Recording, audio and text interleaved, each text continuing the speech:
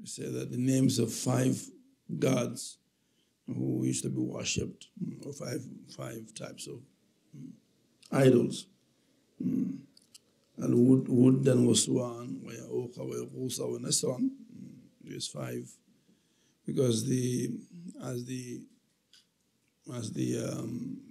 ulama, the scholars say, that human being from the time of Sayyidina Adam up to the time of Sayyidina Noah were all on Tawheed.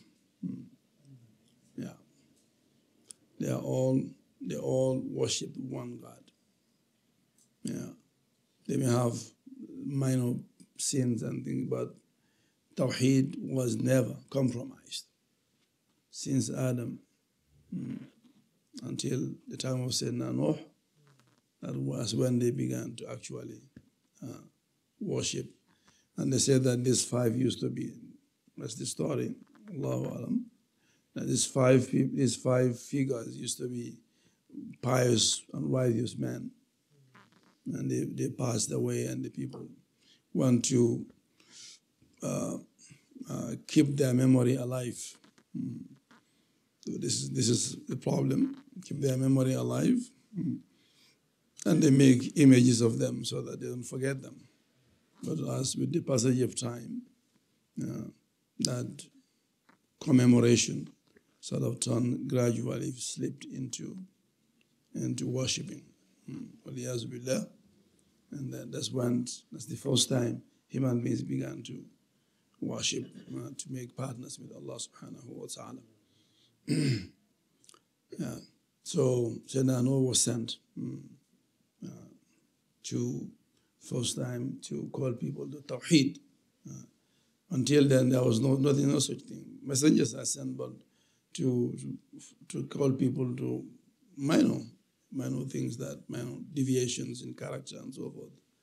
But not Tawheed. It was never itself compromised until this point. Yeah.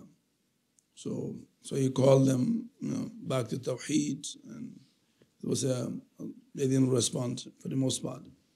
And then Allah sent the water to cleanse, completely purify the earth, and remove all the dust, and remove all the dirt, and remove all the worship, all the idols, and then a new life began, a new life, a new humanity, and a new Tawheed. Tawheed was reinstated again. But again, since then, after every while, and people began to deviate again, and then messengers are sent again until the time of Sayyidina Musa. So from Sayyidina Noah to Sayyidina Musa, this is the kind of the end of the old period of human history. And Sayyidina Musa came at the junction of the old and the new era, the old era and the new era. When all the former nations were destroyed, the last one being the Pharaonic